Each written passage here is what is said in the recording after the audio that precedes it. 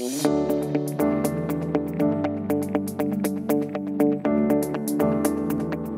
prediction is that it will, and it is my hope that it will do so during the course of my lifetime as a respirologist.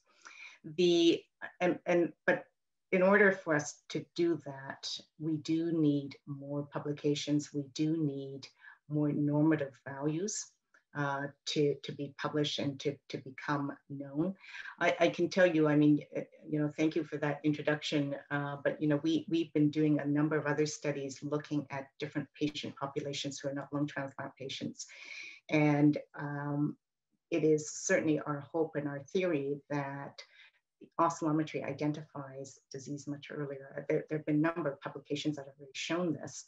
And because of the way that, because oscillometry is easy to do, and because some of the devices are small and portable, you can take those into work sites and you can take those to different areas so that people don't really need to come into a pulmonary function laboratory.